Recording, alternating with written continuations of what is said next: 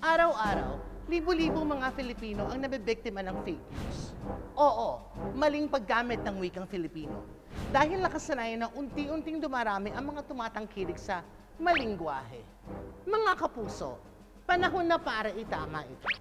Pagdating sa wikang Filipino, dun tayo. Hashtag! Sa totoo lang. I have something very important to say. Sa panahon ngayon, bihira na talaga ang Maginoo. Kanina lang,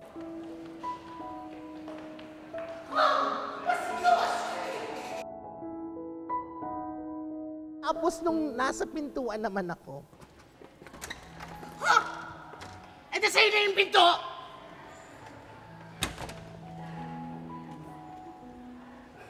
di rin ako pinagbukas ng pinto.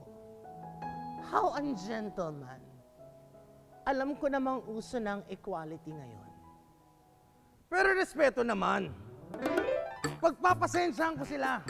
Pero ang hindi ko mapapatawad, yung mga taong hindi alam ang kaibahan ng pinto sa pintuan. Hagdan sa hagdanan. Simple lang eh. Okay, ganito yon. Eto yung pinto, yung hinahawakan, yung nakakabit, yung binubuksan. Ngayon naman, eto yung pintuan. Pinto, pintuan. Kung saan nakakabit yung pinto. Pinto, pintuan. Ngayon naman, etong aking hinahakbangan, ang tawag dito, hagdan. Ngayon, ang kabuuan nito, simula doon hanggang doon paikot, ang tawag doon, hagdanan. Ito, hagdan. Simula doon hanggang doon paikot, hagdanan. Kuha nyo. Hagdan, hagdanan, hagdan, hagdanan. Dan, dan, dan, dan.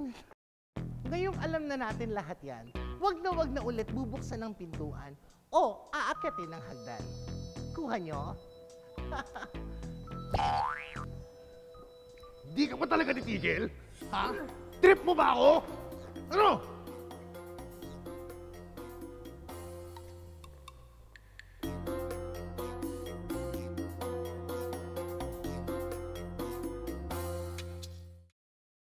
Unti-unting dumarami ang tumatangkilik sa MALIngguwahe.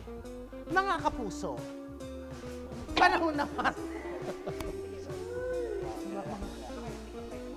Ngayong alam na nating lahat yan, wag na wag. Sorry. Ngayong alam na natin lahat yan.